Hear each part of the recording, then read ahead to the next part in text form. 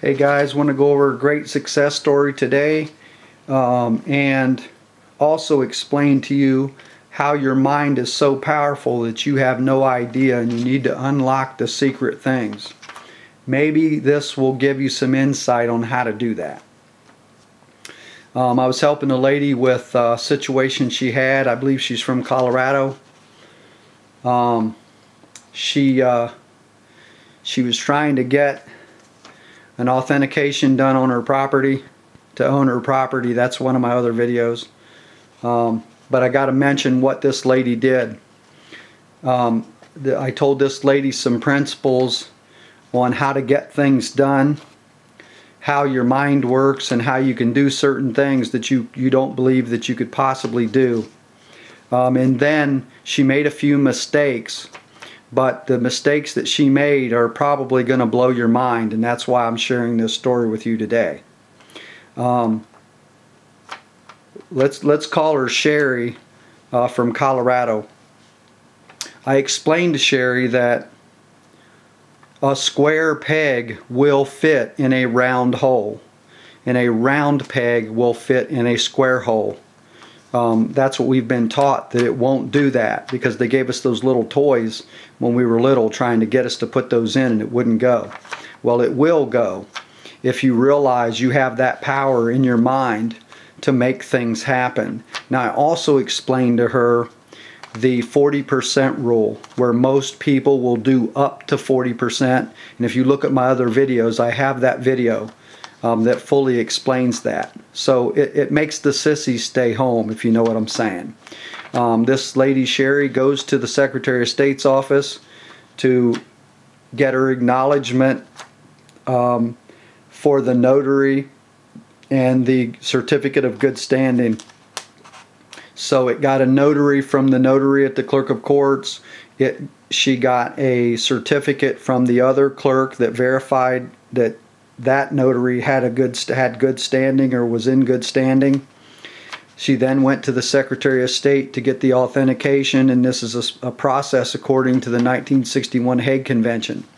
So during this process, I explained these things to her about how her mind and everything was so powerful that she could go get this done no matter what. And she only had one day to do it. She didn't have a car, so she had to rent a car, and she only had enough to pay for that for one day. And she was out there by herself trying to save her home.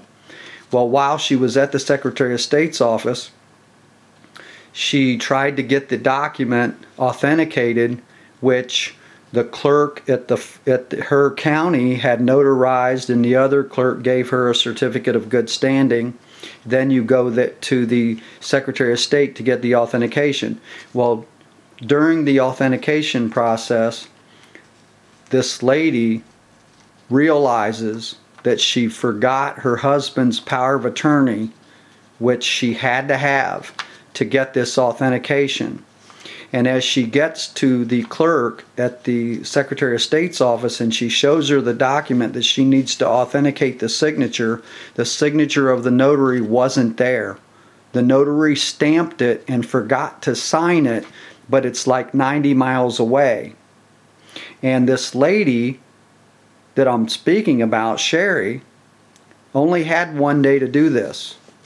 So when the Secretary of State says, I can't authenticate this, the signature's missing, she tells the lady, I can't come back. This is the only day possible. I have the rental car for one day and I cannot do this. Well, the Secretary of State stands there for a second, looking down at the floor, and says to Sherry, all right, I'll go ahead and do this. Now, what did she say? She just said she would violate the law and authenticate this without it being signed. This is a true story. And she says to the Sherry lady, I just need to see the power of attorney you have from your husband. And Sherry looks at the floor and says, you're not going to believe this, but I forgot the power of attorney. The clerk sees her distress and gives her the authentication without the signature from the former notary, which is required. Without the proof of power of attorney, a Secretary of State of Colorado, or a state right near there, let's say that, signs this and gives her an authentication on top of the notary didn't sign it, she forgot, and the lady didn't have the power of attorney to back up that she could even be there doing this. So this is a remarkable story, and hopefully I didn't fumble it up too much for you to understand. But just to show you, this lady did this without any proof of authority, without any signature, anything, and the Secretary of State's office did it because she understood these principles of you can go do this no matter what anybody says or think. So I hope you enjoyed this. I'll talk to you soon. Please subscribe to my channel below.